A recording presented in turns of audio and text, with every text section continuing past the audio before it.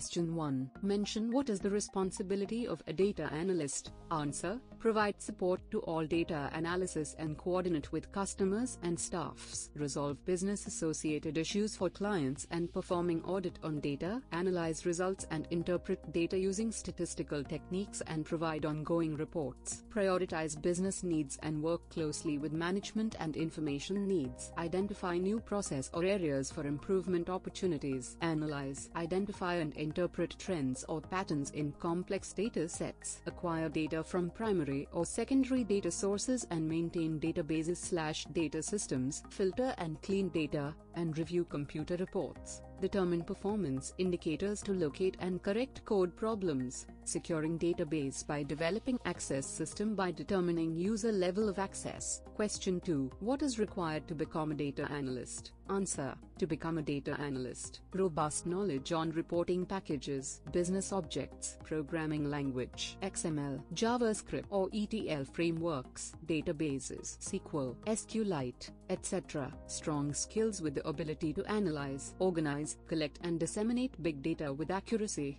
Technical knowledge in database design, data models, data mining and segmentation techniques. Strong knowledge on statistical packages for analyzing large datasets, SAS, Excel, SPSS, etc. Question 3. Mention what are the various steps in an analytics project.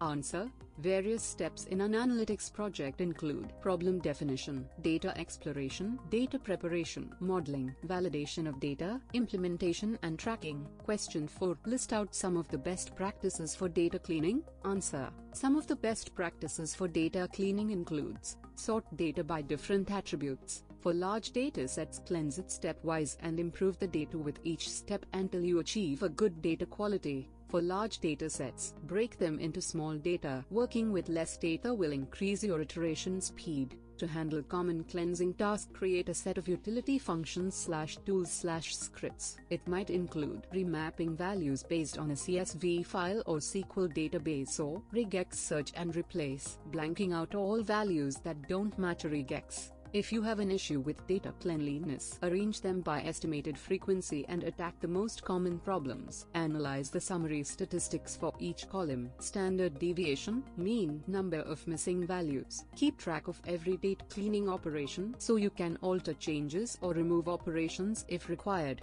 Question 5. List of some best tools that can be useful for data analysis. Answer. Tableau, RapidMiner, OpenRefine, KNIME, Google Search Operators, Solver, Node Excel, IO, Wolfram Alphas, Google Fusion Tables. Question 6. Mention what is the difference between data mining and data profiling. Answer. The difference between data mining and data profiling is that data profiling, it targets on the instance analysis of individual attributes. It gives information on various attributes like value range, discrete value and their frequency, occurrence of null values, data type, length, etc. Data mining, it focuses on cluster analysis, detection of unusual records, dependencies, sequence discovery, relation holding between several attributes, etc. Question 7. List out some common problems faced by data analyst. Answer. Some of the common problems faced by data analyst are common misspelling, duplicate entries, missing values, illegal values, varying value representations, identifying overlapping data. Question 8. Mention what are the missing patterns that are generally observed.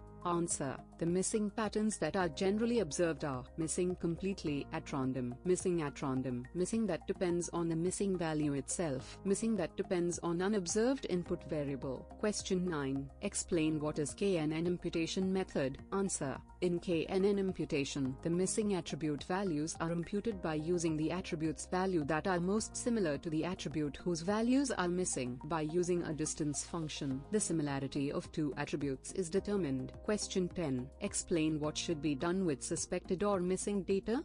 Answer. Prepare a validation report that gives information of all suspected data. It should give information like validation criteria that it failed and the date and time of occurrence. Experienced personnel should examine the suspicious data to determine their acceptability. Invalid data should be assigned and replaced with a validation code.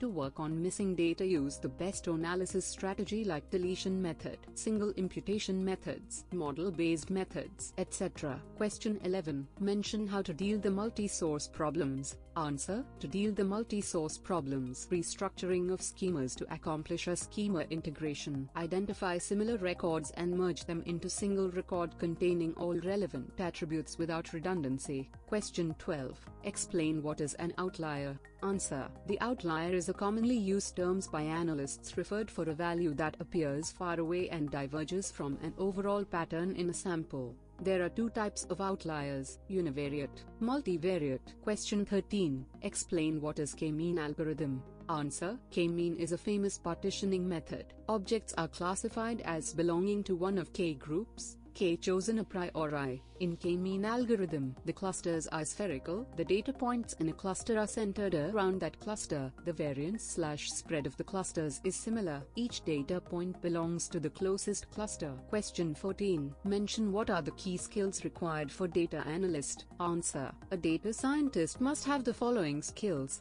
database knowledge, database management, data blending, querying, data manipulation, predictive analytics, basic descriptive statistics, predictive modeling, advanced analytics, big data knowledge, big data analytics, unstructured data analysis, machine learning, presentation skill, data visualization, insight presentation, report design. Question 15. Explain what is collaborative filtering. Answer.